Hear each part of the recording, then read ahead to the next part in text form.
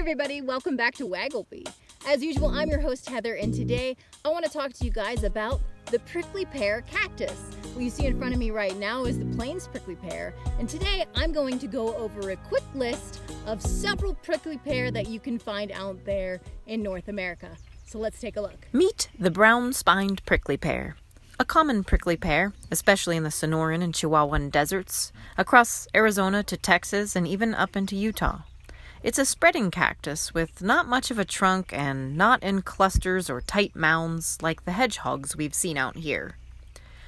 The cactus chains that it forms, as one prickly pear grows off of the previous one, are made up of pads that are typically about 5 inches in size. A medium-sized prickly pear with flat, reddish, long spines, yellow flowers, and plump, juicy, red to purple edible fruits. It grows best in coarse, well-drained soils, so you typically find it a bit above the desert valley floor at elevations around 2,000 feet or higher, all the way up to 8,000 feet. Next up, the pancake prickly pear. Growing up to around 7 feet tall, this guy is like a prickly pear tree, with trunk and all. You can find the pancake prickly pear all over the Southwest, especially in places like Arizona and Texas and even Southern California, at elevations of around 2 up to 6,000 feet. It has orangish yellow flowers, followed by fleshy gray-purple fruits, and it grows on steep rocky slopes, but a few do grow in the Arizona flats. Since this prickly pear does look quite different than the others, you'll have little trouble knowing it when you see it. Did you know prickly pears aren't always characteristically green? Some are a blue-green, but some are even purple. The Santa Rita prickly pear, named for the mountains where it's found, often has a purplish tinge. This coloration is caused by a pigment known as beta-cyanin, a product the plant creates in response to stresses like cold or drought or a lack of water access. This one pictured here is growing on the side of a cliff where water has been diverted. Plus, it's at elevation of over 4,000 feet in the Arizona highlands in winter. Notice also this cactus has few to no spines. There's also a purple prickly pear that's similar to the Santa Rita prickly pear. However, the purple prickly pear is more likely to be shorter and have long spines. And the Santa Rita prickly pear is more represented in Arizona, while the purple prickly pear is better represented in Texas. Next up, the plains prickly pear. A common sight on arid plains of the Colorado Plateau, it has several varieties and hybridizations.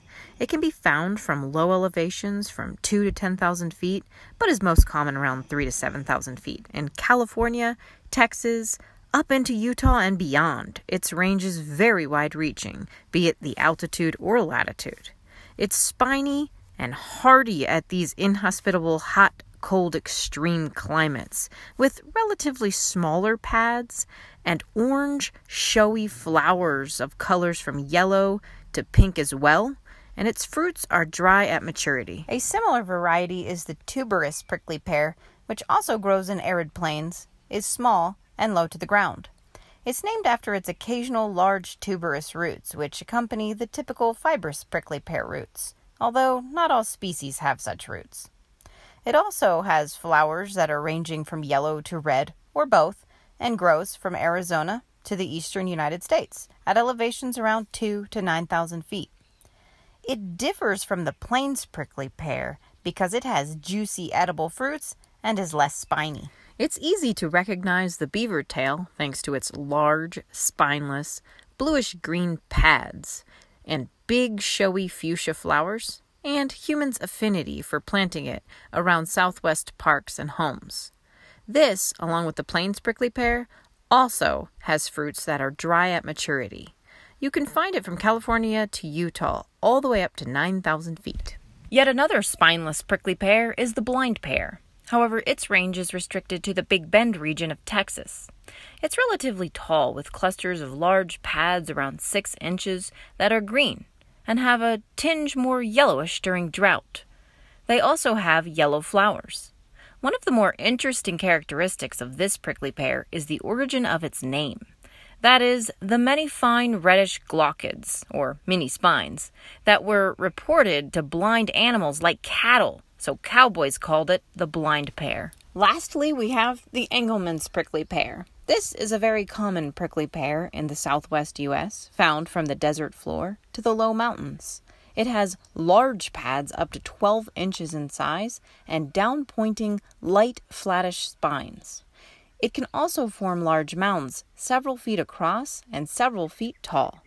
It has yellowish flowers, which are followed by large, edible, reddish-purple fruits. So there you have it, folks, a handful of prickly pear cactus.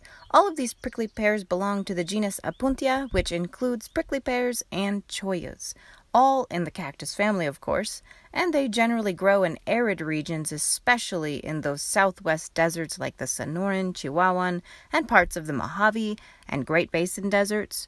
But you can also find many of them from the northern to eastern stretches of the United States as well, and similar species around the world, some of which were introduced. Many of them produce edible fruits and pads. If you're interested in harvesting prickly pear, please check out my other videos here on the Wagglebee channel to learn how to eat cactus fruits and pads. Prickly pears are also foraged by animals like native bighorn sheep and javelinas, but many are resistant to deer grazing. They also support specific insect hosts, such as moths, in symbiotic relationships necessary for the survival of us all.